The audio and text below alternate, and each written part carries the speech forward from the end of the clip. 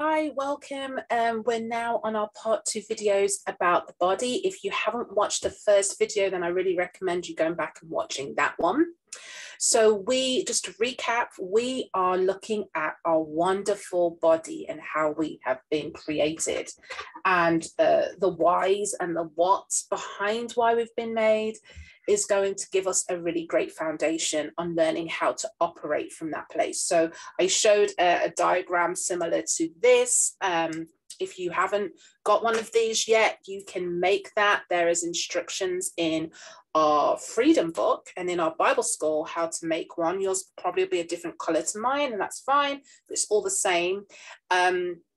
We're looking at this yellow circle around, and we're looking at our body. And we're going to be talking, you'll hear a lot about the pattern of 3 or the power of 3. There's a lot of examples in the Bible, a lot of references to 3s.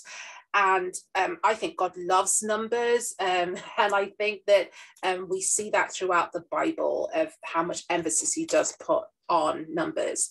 And so as we can see, there's 3 parts. There's spirit, soul, and body. There's 3 parts of us. Why is 3 so prominent in the Bible? Because we know we've got Father, Son, and we've got Spirit, okay, as well.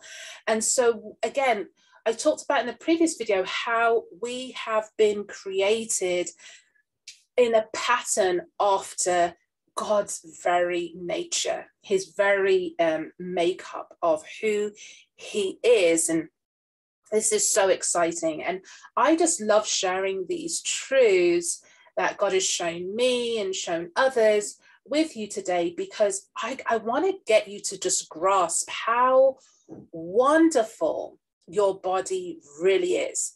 It has a massive impact on how we view ourselves and therefore what we do with our bodies. And remember, God's number one goal with our bodies is to glorify him through our bodies, through the outlet of our bodies. Okay. So as we know, we're 3-part being, primarily spirit, soul, and body. There's scriptures that talk about present your spirit, soul, and body blameless at the coming of the Lord Jesus Christ. So we know that we are a 3-part being. And so we know that the Godhead operates in 3s, as I said, by Father, Son, and Spirit. And there is an overlap. There is a pattern between those. And I want to share with you kind of an idea of how that is patterned. Why is there Father, Son, and Spirit? And why is there Spirit, Soul, and Body? And how did they connect? Lots of scriptures that we'll go into as we go through this, but I just want to give you an overview of this, is that our body represents Christ. It represents Christ. There are so many verses that we'll look at that talk about how we are one with Christ's body. His body and our oneness with his body is a mystery that was revealed to us through the scriptures.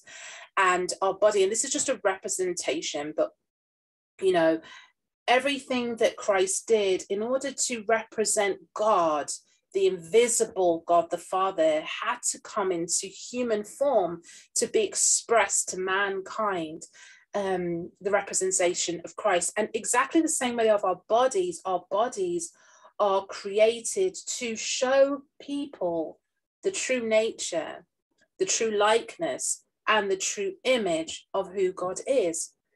And then we have our spirit, which represents the Spirit of God, okay? Why? Well, when we think about the way that the Bible describes Holy Spirit, he's our teacher, he's going to lead us into all truth, he's our counselor, he reminds us of all things that the Father and the Son have said, and who is the anointing in our life, okay? And again, likewise, with our spirit, we have learnt that our spirit is the one that teaches, joined with the Holy Spirit. Okay, let's remember that in our spirits, joined with the Holy Spirit, is the one that teaches our soul, that leads it into all truth, and our body, and reminds us of believing God and hope and believing God. And that is one thing that we know that the Bible talks about. which is really exciting.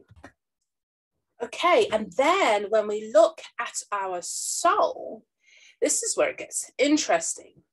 But I believe it represents the Father. Why? And I'm going to talk about a soul that is completely, obviously, transformed and conformed, okay, to the Lord. In the sense that he represents, God represents the heart. The Father represents the heart, his compassion, his thoughts, his choices, his will, his expression to the rest of the body and the body and the whole being of us. And we take on his likeness, and that's what we want to do in our soul. And to be like someone is to be fashioned after their likeness, in that when we're making choices, that they are choices that are representing who we are in one with God in our spirit. When we're looking at our emotions, God has emotions, yeah, very strong emotions. And remember this, that in the Bible, it talks about that the Son does not do anything that he does not see the Father doing, and the Father and the Son and the Spirit will always speak what the Father and the Son are saying. When we look at this, sometimes it can be difficult because we're looking at it through the lens of, well, my soul is not where it should be and my body's not where it should be. But remember, the end goal is that our spirit, soul, and body is to be in complete unity, in one unison. This is how God wants us to be. This is why he calls us to present our bodies, our spirit, soul, and body, holy and blameless, and present it to him. And we need the work of God to help us to do that. Let's not underestimate that is going to come from the Lord, strengthening us in his word and us meditating on these truths. But let's imagine for a minute that your spirit, soul, and body are in complete union. They are in completely blameless. They are completely whole in the way that they work together. This is how the Godhead work. It's an intertwining of all parts of them, and they all speak, act, live, do the same thing. Jesus in his body, when he was on earth, did not do anything that he did not see the Father doing. Can you imagine that with your body? Can you imagine that you can say that your body would not do anything except what it sees your soul that is in complete union with the Spirit doing? That your body does not, you don't make choices with your body that is not lined up with the Spirit of God. What a glorious day. Or that my emotions only flow from the beauty of the fruit of the Spirit. That is possible, my friends, to the degree that we have renewed our mind, to the degree that we have meditated on these truths. But getting back to the body, when we're looking at what we are, we can see that we have been molded after the expressed image of the Godhead. Back to the body again and being part with Christ, it reminds me of when Saul was persecuting the church, and when Jesus presented himself to Paul on the road. I love this. And Jesus said to him, "Why are you persecuting me?" Well, Saul was obviously not persecuting Jesus in a natural sense, but Christ was so in union, sees himself as so one with us, that if Saul was persecuting believers, he was persecuting Christ. This is just how the Godhead sees us. They see us see you as in such union with them. That's how they live. That's how they see you, as one. So I'm getting a lot of sun today. They see you as one with them. And our goal is to get our minds and get our hearts and get our soul and get all our being lined up with that reality. To live from the Spirit is to live from the perspective of how Christ sees us. Okay. So I want to talk a little bit now about the beauty in our body again. And this is all to just infuse you with wonderful ways you can see how God has made us. Okay. So there is a beauty and balance in our body. We have to honor God with our body. This becomes a much more natural process when we discover the wonders of how God sees and loves your body. Beauty and balance starts to become just a natural progression when we start to meditate and think on these truths that we're sharing. When we think on the design, the effort, the work that uniquely went into making you, making myself by the hands of God, and we believe it in our hearts, and we renew our minds to this, we can do nothing but change and make the decisions and actually follow through with how we see, feel, speak, and what we do with our bodies. When we are so caught up with this revelation, it can impact how we live with our bodies. So many people, for instance, struggle with sexual immorality. You know, they struggle with keeping their bodies pure for God and for his purposes. But when someone gets their mind changed about the worth of their body, and that when we read in the verses in the previous video about how the Holy Spirit has made his home, God has made his home in our body. And when you take that time to meditate on that and you renew your mind on that, it starts to flow from this place of what I like to call love-based obedience. So many of us, or somebody that say is struggling with sexual immorality, is trying to, if they're a believer, they definitely know that this isn't a right thing to do, because the Spirit will bear witness that this is not the right thing. And so they will try, often, sadly, in our own strength to overcome those issues. And because we want to be obedient. But I love this phrase, a lover will always outwork a worker. So you can be a worker of obedience, or you can be a lover in obedience. And so when we connect with God on that level, and we start to understand this, our viewpoint starts to change how we treat our body and what it's used for. Okay, what it's used for. This love-based obedience flows from this awareness in our spirit through to our soul and starts to change how we use our bodies. So another truth that I really like is if you have Romans 1:20, it says, for since the creation of the world, his invisible attributes, his eternal power and divine nature have been clearly seen, being understood through what has been made, so that they are without excuse. I'll read that again. For since the creation of the world, that's talking about God's invisible attributes, his eternal power, and his divine nature have been clearly seen. How have we seen it if it's invisible?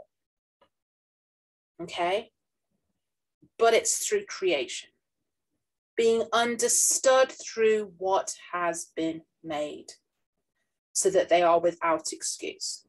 So an unbeliever, really, if they look at everything in nature, the trees, to gravity, to how the planets just revolve around each other, the sun, the moon, animals, and we look at creation, there is no excuse to see that there must be someone controlling how the earth works.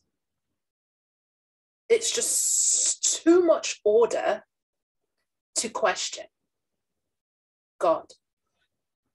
And yes, God is, the Father is invisible, but he has made it so that his attributes, his eternal power, and his divine nature is shown in all of creation, all that was made. But guess what? You are a part of that creation as well. You were made by God as well. Not just the animals and plants and trees, of course not. We were made. God made Adam and Eve in the garden. We are made and created by God's hands from in the womb. In fact, he knew us before we were in our mother's womb. So even in your body and even in you, can God see the attributes? Can the world see, the attributes of God, see his eternal power through how he's made you and his divine nature in how he's made you? This is amazing. There's no excuse to doubt God's hand in us. There's no excuse to question how wonderful your body actually is. We actually must stop, and I want to say that very, very boldly. We have to work at stopping speaking negatively about our body when it doesn't line up with all of these wonderful truths that so far, and this is just so far, that we have discovered about our body. My question to you and an exercise for you is, can you see his attributes, God's very attributes, in how he has made you? Can you see his eternal power in and through how he's made you? How about his divine nature? Can you see his divine nature in how he's made you? And we've all been made uniquely different. One of the ways I've practiced this is how I bring glory to God in what I eat. How I eat, should I say, how I eat. I consider these same questions of how do I see God's eternal power? How do I see his divine nature? How do I see his attributes in the foods that I eat? How do I do that? In the ingredients that I eat or the meals that I consume. It requires when I'm eating, and this is something that for those who are getting geared up to do spiritual eating with me next year, is a process of this. It requires a slowing down at meal times and snack times, or even as I'm drinking, okay? Getting rid of all of the noise and distractions and taking time to ponder and really meditate on when I'm eating an apple, for example. I love doing this with the Lord, and I've been documenting this about different foods is, God, when you made the apple, what part of your nature was expressed through that? Because remember, as we read in Romans 1:20, everything that was created and in creation that was made by him shows his nature. So, or you think about a lemon. God, what were you thinking when you made the sourness of a lemon? God, what attributes does that display? Even when you think about the power and the benefits that come from the simple, humble lemon or a simple orange, and you think about all the health benefits that it has for your body, that is amazing. In fact, and we'll get onto this later, when you think about it, everything that God made in creation, the fruits, the vegetables, for our food and everything, he made all of that first so that we could survive in this body in that. Amazing. But we'll look at that later. So the same way with your body is to take the time to slow down, clear the chatter for a moment, sit down, stand up, kneel, whatever you want to do, and take that time to consider, how can I see your glory in my body? How can I see, what nature am I seeing of you in my body? When we look at people who are of all different skin tones, what was God's heart in that? But what was his heart in that? What was his heart in all of us having different cultures even? But specifically to your body, start thinking about that. For my healing process, I used to have a lot of problems with body image. Again, I would take, I took different parts of our body, our eyes, our nose, our arms, and I did a little mini project, and I looked at all the scriptures about those different parts of my body and what does God say about them. It's actually quite fun. And then I started speaking those truths over my body on a daily basis. Why am I doing this? Because I want my soul, first and foremost, to connect with what the Spirit is saying about my body. And then I knew from that place that by speaking those truths over my body, it brought a life-changing experience to me, where no matter size or shape, in whatever season of life I'm in, I am accepting how I've been made, not just accepting and getting by with it, but what is just all the wonders that God says about my body. And for those who say, well, I've got this problem, I've got that problem, I'm sick in this way, I've got cancer, I've got a disease so severe, I'm really overweight though severe, I can hardly move about without having this immense shortness of breath. Well, I would be thanking God for the things that we do have. I would be setting my mind on Philippians 4:8, on those things which are praiseworthy, those things which are lovely, those things which are honorable. I'd be also speaking it from the way God had created me and designed me in his image physically, and speaking from that place. And if you're living with something that's incurable to man or medical medicine, then again, I had an amputation of 2 fingers. Many of you know that. I started to look at God. In the meantime, I'm always a believer of healing. I believe that I can receive a creative miracle one day. But in the meantime, what do? I started again to see, Lord, how can I use this as an opportunity for your glory? How can the journey I'm going through, if I can journal it out, if I can map it out, how, when I come out the other end, how, whatever that looks like, how can I use the way you comforted me to comfort another? And that's in the Bible, that we comfort others with the same comfort that yourself was comforted.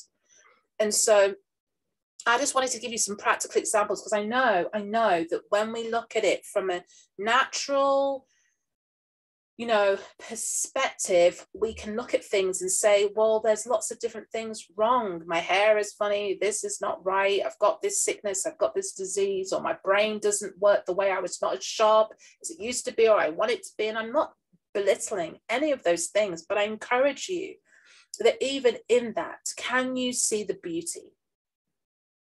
And we want to, instead of talking and seeing and thinking and meditating negatively,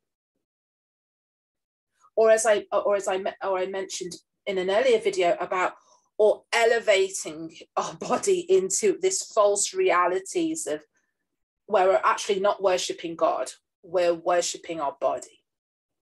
That we actually start to bring our thoughts in line with how God sees your body, and not how you naturally with your eyes see your body.